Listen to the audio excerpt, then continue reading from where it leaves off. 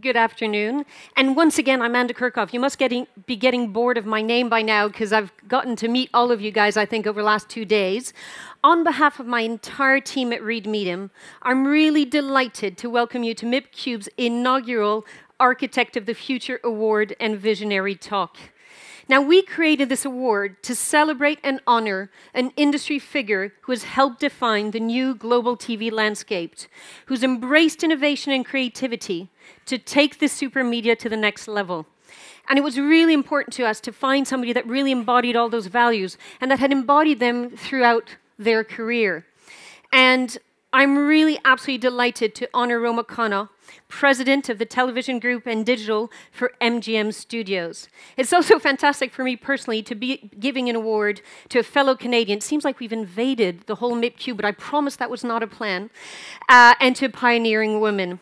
Throughout her career, Roma has always been an innovator in the entertainment space. After leaving Sony Music in 1999, she co-founded Snap Media. And Snap Media actually became a leading interactive digital media company that was one of the first companies to produce original content for global social networking sites for teens, Degrassi TV. Now, this was in 1999, way before Facebook was ever even created. Probably almost a decade before, so Roma was ahead of her times. And then Roma joined Chum in 2003 as VP of Interactive, and in 2007 she joined NBC Universal as President of International and Digital. And in fact, those are two core values of MIPCube, international and digital. They're the core forces that come together. If you look at how many countries are represented here today, that's really what this award also embodies. Somebody who's had an impact on understanding the global landscape of TV and the global changes in the ecosystem. And in June 2011, just invented a new date. Roma joined MGM with a mandate to grow the TV business internationally, develop new original content, and expand the digital initiatives. We're incredibly privileged to have Roma with us today, and now I'd like to invite her on stage to receive her award, and then more importantly, to hear about her vision of the future. Roma.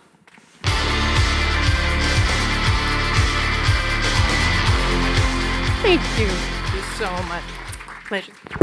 Oh, quite funny with these mics. And Lorene Garrod is now giving the trophy. That was actually created for Roma. So this is a unique piece of art that we created for you and the spirit of the award. That's gorgeous.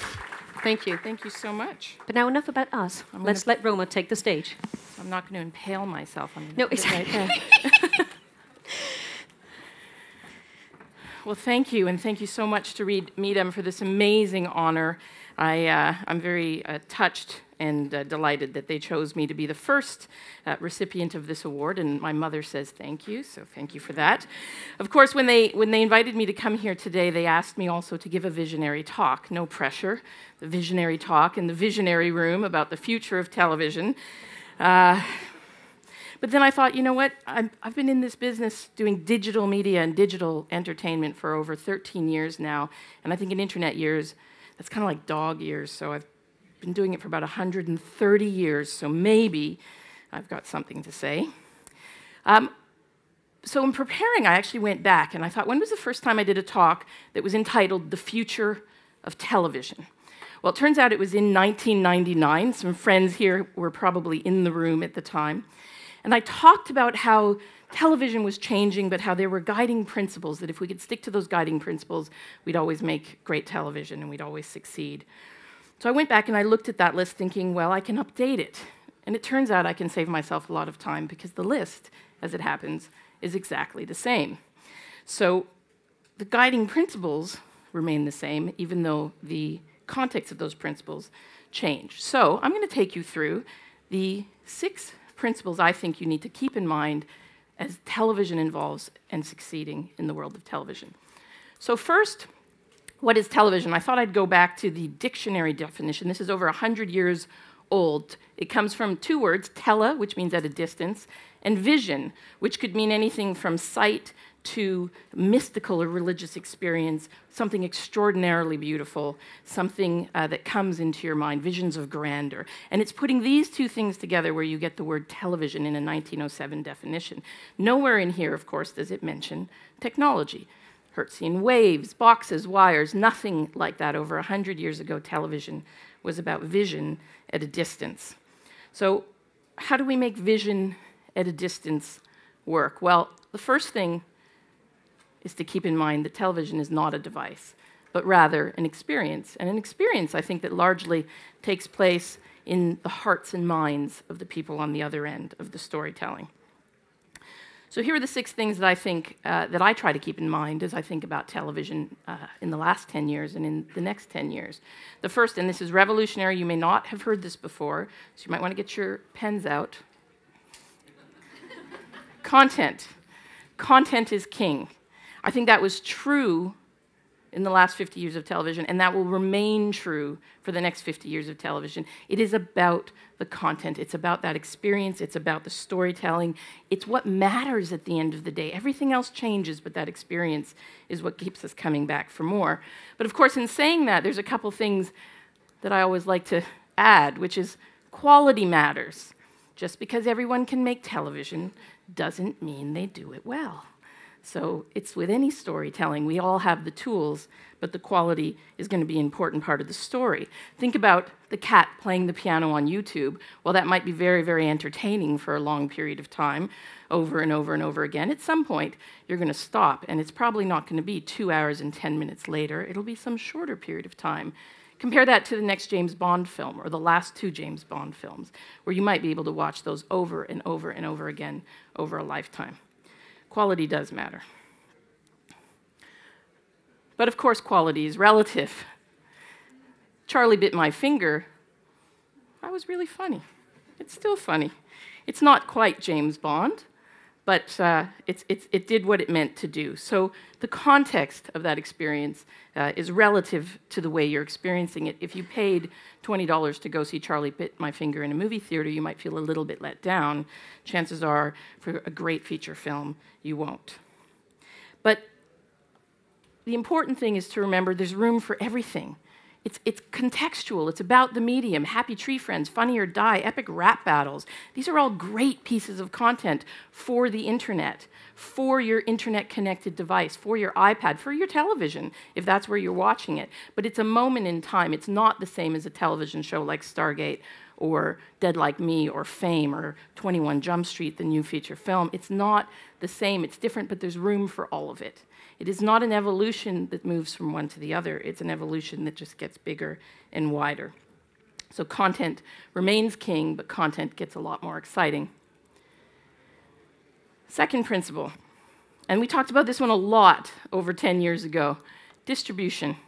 Distribution is not all that matters. It is fundamentally important. If you can't get the content, then you're not going to have that wonderful experience. But it's not the distribution method that defines the experience. It's not all that matters. In fact, much like technology, it's the thing that should disappear into the background and that you completely forget about. It used to be that it was about gatekeepers. Distribution, you can get on my platform, you cannot get on my platform. If you're not on my platform, then nobody's going to see you. That is not the way that the world works anymore. In fact, gatekeeping has evolved not only in the television world with cable and satellite providers moving into more and more over-the-top services, but just in general, this whole concept, the audience has demanded that gatekeeping is not acceptable because it's about choice, and it's about taking away choice. Our audiences today expect choice, they demand choice, and if they're not getting choice, and better than that, control over those choices, then they're not happy. When they're not happy, they're not coming to you, and you don't have an audience, and everything falls apart. This was true 10 years ago as it is today. Some of you in the room might remember a company called Prodigy. I always love this one. In the late 90s, Prodigy, for those of you in the room who are younger than me, launched as a competitor to AOL, but their unique selling proposition was that it was a family-friendly internet service provider. Don't you worry, we'll bring you the internet, but we won't bring you any of that bad stuff. So come on in, we'll provide your internet for you, but we'll keep out the pieces you don't want to hear. Well, where's Prodigy today? It couldn't do it. Not only could it not do it, and it had lawsuits to demonstrate that that wasn't possible, nobody wanted them to do it. And AOL as a result, in that particular Coke versus Pepsi war, won the end of the day. You can't control your audience. You can't control their choices. You can't tell them what they want. You can't tell them how to get it. You can't tell them where to get it. It doesn't work. When you look at who's successful today, YouTube, Wikipedia, Facebook, Twitter, this is all about putting the control in the hands of the audience. This is all about, ultimately, cloud-driven technology where everything you access through these sites, you're going to be able to get anywhere, anytime you want it, in any way that you want it. And it might be your iPad, it might be your Android phone, it might be telepathy 10 years from now, I don't know. But you're going to have that choice and you're going to have access to it. And when we try to control that, the audience kicks back. If you want to control something, you have to give them something else in return. Otherwise, it doesn't work. It only works for these guys. Not sure exactly why, but I think it's because they've evolved from being a gatekeeper who says, actually, you can't take our content anywhere else, unlike all of the other platforms, into something else. They've turned into a tastemaker. And this is the evolution of what it means to give distribution to the hands of your audience. We'll give you everything, but you know what? Everything's a lot.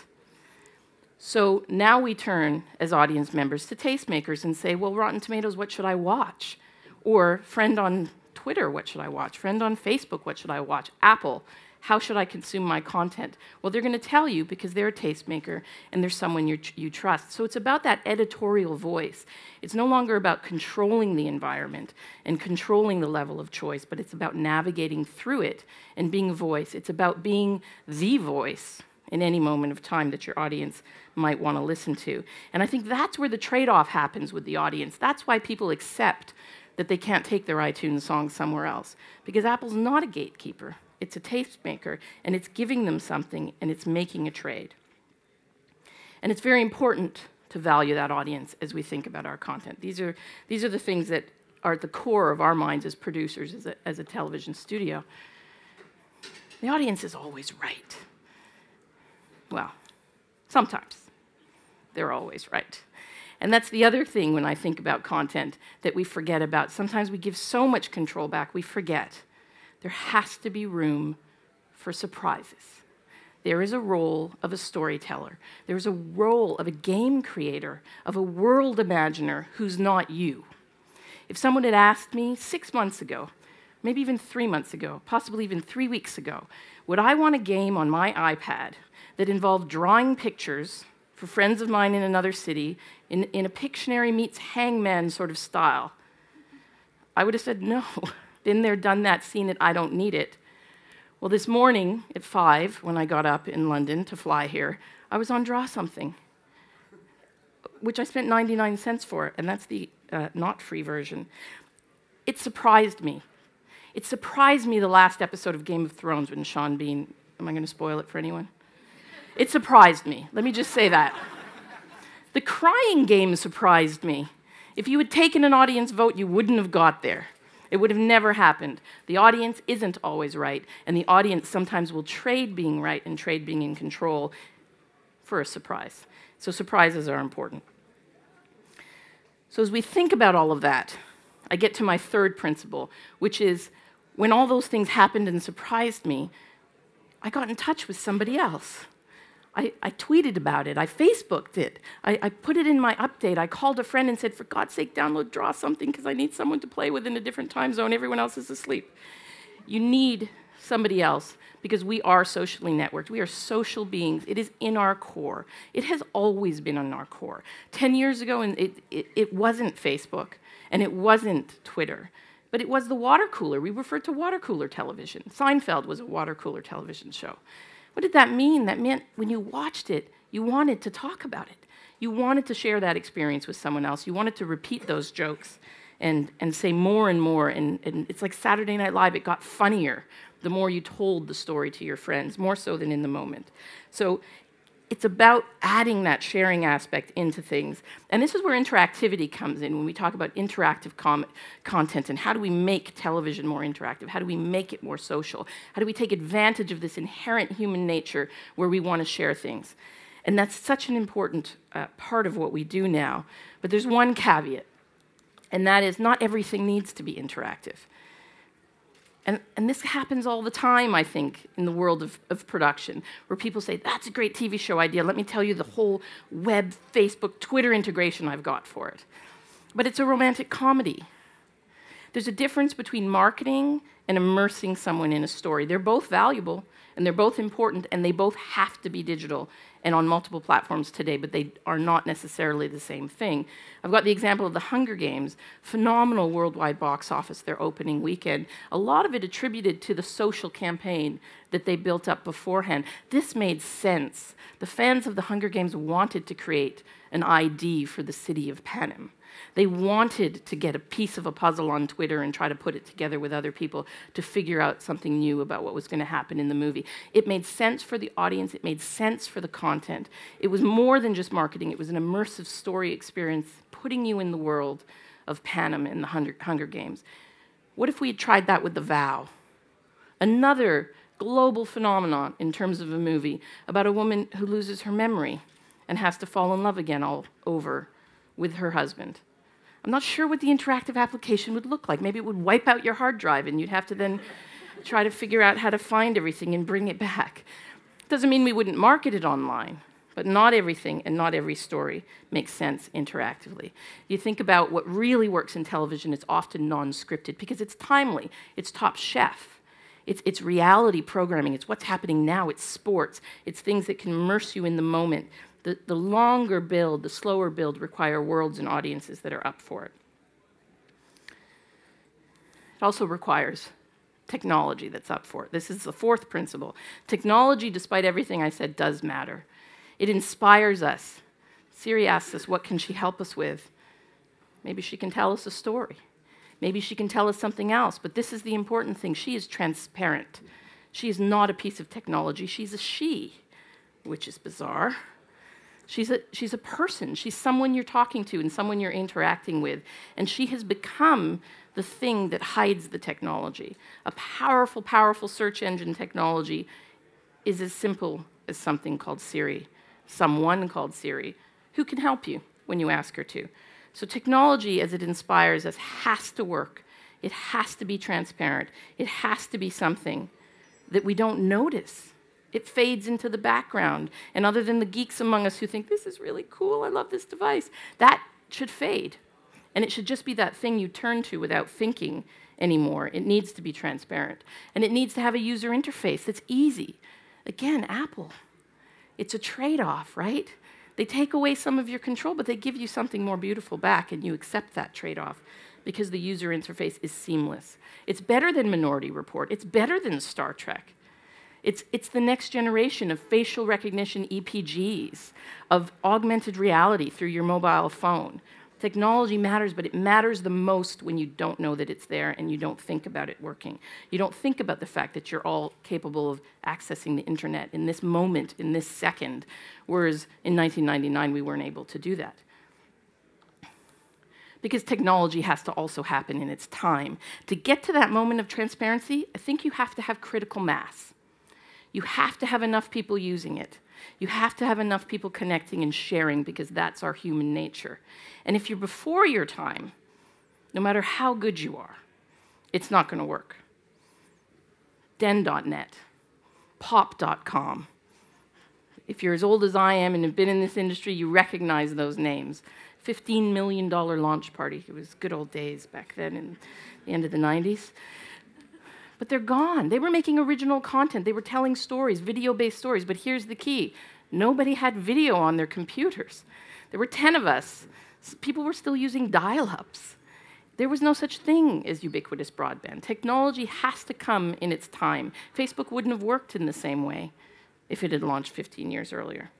So it matters. It matters when you think about 3D. People come in and pitch great 3D television ideas. It's not time yet. It will be. So it's going to matter. It's like HD. We talked about it, and now it's here. It will come, but it will be led by the things that are inherent to its core values the most. Probably sports, probably nature documentaries, the things that really blow you away. Feature films like Avatar are going to drive 3D, not The Vow. You don't need to see that in 3D. It doesn't make the story any better today. It will. and it will come. But technology in its time, we will be talking about it for longer than we think with a lot of these new technologies. Number 5. This one is the difference between having a hobby and having a day job. Business models matter. We have to find ways to make it work. It can't all be advertising money.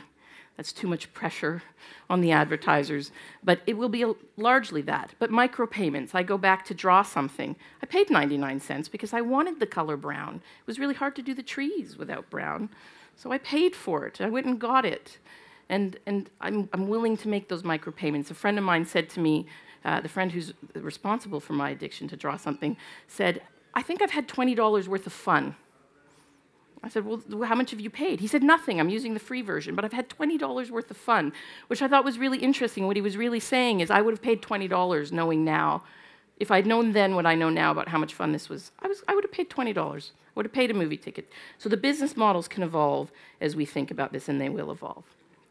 Which leads into my last and an important point, which is it's not just how we communicate and the distribution. It is the content. Content is the king. We begin and we end with that. And great content is not free, unless the creator wants it to be, because it's about choice and because it's about sharing. But we have to value these things. We have to believe that it's worth just as much to get the game, to get the show, to get the video, as it is to get the connection. Or we're all going to be waiting tables and draw something in our spare time. Although if you sold it for how much they sold it for, that might work out for you. But it all comes back, at the end of the day, to content is king. So when 10 years from now, if Reed Medium kindly asks me back, that's going to be my first slide again. And if we can stick to that, television will live forever. So we still will be talking about it. Thank you.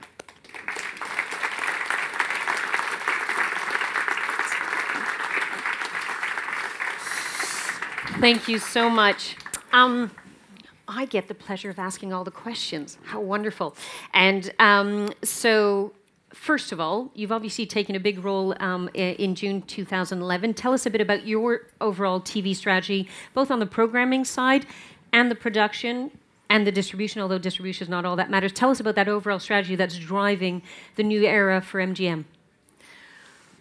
Big question. It's a big question. So I oversee the television studio in our digital business. Mm-hmm. And that's really, distribution does matter. Our distribution team's here. It matters a lot. It matters a lot. That's why they're here at MIPCube. But it's not everything. Because if they don't have product, they've got nothing. They've got nothing to do. So really our strategy is being driven by that. It's about taking a library of content, a historical library of content, a great historical library of content, but infusing it with more life and more energy with new content. So new feature films like The Vow, like the next Bond film, like The Hobbit, and new television shows, which we're just getting started. We've got a show called Vikings coming up, but we're not even in production yet. So it's really going to come down to the content, as I said. It's going to come down to creating new content, envisioning new content, working with creators, and then distributing that, hopefully, to platforms around the world. And that's our core strategy. The digital piece overlays with that critically. You know, so many of our distribution partners are now fully digital, or what we call over-the-top, like Netflix, Hulu, Love Films. They're important partners. They're important to our audiences as well as to us in terms of how they access content. So that's just become our core business now. And then we're thinking about new and exciting ways to expand our digital thinking and expand our digital application to content, keeping in mind the marketing piece has to be there. That's just the way the world works. But maybe we can go beyond that and have immersive experiences too. Now let's talk a bit about immersive experiences, because indeed it's very interesting. When you're looking at original series and you're indeed overlaying that with your kind of, okay, I want a digital immersive experience, what's the first few principles you're looking for? What is it that says, that's the piece of content to create? The first thing is the story, always, always, always. And I have a really wonderful job that people come pitch me TV shows now, which it's fantastic because you hear all these wonderful ideas. And the ones that work are the ones that start with someone who's passionate about a story. They're passionate about characters. They're passionate about some human failing element, relationship, whatever it might be. And they start with that. And then they move to the digital afterwards and say, but this is how this story needs to be told. This isn't a story for TV. This is a story for Facebook. This is a story for Twitter. This is a story for a gaming environment, and then working from there. But it always starts with the story. And one of the things is rights, windowing, big topics. Now, you've actually kept the rights of some of your big upcoming movies, haven't you, like Bond or The Hobbit? Tell us a bit about how that fits into that whole strategy of rights management, windowing, which are big topics, aren't they, right now? It's everything right now, and on the distribution side of things is, traditionally we've sold content in windows. So windows have always been periods of time, but the world is changing now. It's not just periods of time; it's types of access. It's pay television versus free television. It's Netflix versus, whatever else it might be, and the time from which a movie gets released to the time where it's available on something like Netflix service has shortened dramatically, and we spend a lot of time thinking about that and thinking about how to manage that process, because business models matter. We can't just put everything out on the first day. That sounds great, but I don't know that the monetization could support the content and the cost of the content if we did that. So we do try to retain rights as much as possible on movies that we co-finance and movies that we're partners in, so that we can take that out and make that an important part of our growth strategy with new titles and new ideas. And more, I think we'll have digital content to go with that as well. Now, you've obviously inherited a fantastic library, and of course I couldn't mention the library without mentioning the Bond franchise. Yes. And so what is in the future of Bond in that digital new world space that we're all in, the new TV ecosystem? Does Bond remain Bond, and is he fundamentally on film, or is he going to evolve as well? Well, I'm sure he's going to evolve, but again, it's about the appropriateness of storytelling. Today, Bond really lives on film, and that it works. It works. Over time that will change, and over time that will evolve. And I hope they get to the hologram version, because I'll be the first to sign up. But it's right now, I think the best way to tell the story has been with the film. And it's a classic example of a film that needs the money, it needs the budget, it needs to blow things up, it needs to, have beautiful women and, strong people fighting, and it needs all of that, because that's the heart and soul of what makes it work. Now, if you wanted people to know 3 things about the new MGM TV, what would they be? 3 things about the new MGM TV is that we're growing, and we're growing aggressively, and that's an important part of how we view the world. We're entrepreneurial. We don't do it one way. The company tried that. It didn't work. So we're now moving on to being more innovative and more open-minded about partnerships and business models and content partnerships. And that it's that entrepreneurial spirit, I think, that really drives us. And then the point I think is really, feeding off of that is nothing's crazy right now at MGM. We're open to all new ideas. We'll at least listen. Great. And what do you think is the next greatest opportunity for growth? I mean, it's a fantastic time to be in TV, isn't it? So many opportunities, so much creativity coming on all genres on different platforms. If you had to say the greatest opportunity for growth right now, is it international? Is it in new genres? Is it in new distribution platforms? Oh, I don't think you could pick one. That's a bit of a Sophie's choice. I think it's all of those things. And when I think about television, it's reinvented itself so many times. It reinvented itself with cable television, with multi-channel and the multi-channel universe, and suddenly you went from having 4 channels to 400 channels. It reinvented itself with the DVR, the PVR, the ability to record things and save them and watch them later. It reinvented itself with original content on cable, where suddenly we have these great shows like Homeland and Game of Thrones and I Hope Vikings, and that could never work on network television in the U.S., but they thrive. Mad Men and Walking Dead. There's such a long list, and that didn't exist, not that long ago. So I think the next piece, each of those reinventions has been about a deeper, better, stronger way to enjoy the content. So wherever we go next is going to be about that emotional experience and connecting into it. Emotion is key, isn't it? Absolutely. It's what makes us connect to content.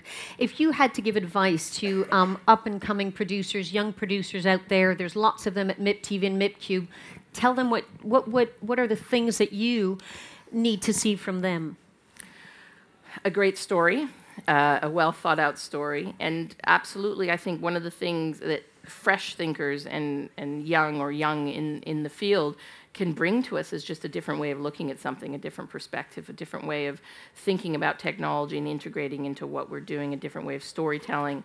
I think that's exciting. It's exciting for us when someone comes into the room with an idea that we couldn't have thought about on our own. And that's the key to collaboration and to working with creators, is that they come up with stuff I couldn't tell you what it is because I didn't think it, and I'm not going to think it. Somebody else is going to think it and walk in the door. I think it's just about not throwing out the old for the new. And I think the point of what I was trying to say today is that the thread has always been the same. And keep to that, and then everything else can change and evolve around it. But that thread has to be the same. It's not about gimmicks. It's about great storytelling. Great storytelling. Well, thank you so much. We'll end on that note. It's been such a pleasure having you. No, thank you so much. It's been inspirational for all of us in the room, and we hope indeed to come and have you talk in I think a bit before 10 years from now. She mentioned 10 years, but I think we'd like her back before 10 years, and we look forward to continuing to see the journey for MGM and the great things you're going to do in the future. Thank you very much. Thank Great. you all. Thank you. Can we take a photo? Yeah. We'll take a photo of the... Yes, thank you. There you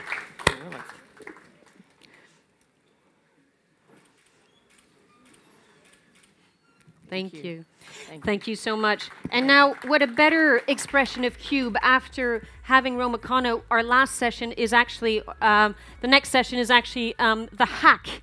As you know, there's been hackers on a boat just across I was going to say the river, but it's actually the sea, isn't it? On the sea. And they've been hacking day and night with producers to come up with the next TV hack. And they will be presenting the best of their TV hacks here in a few minutes, so stay tuned. Thank you very much.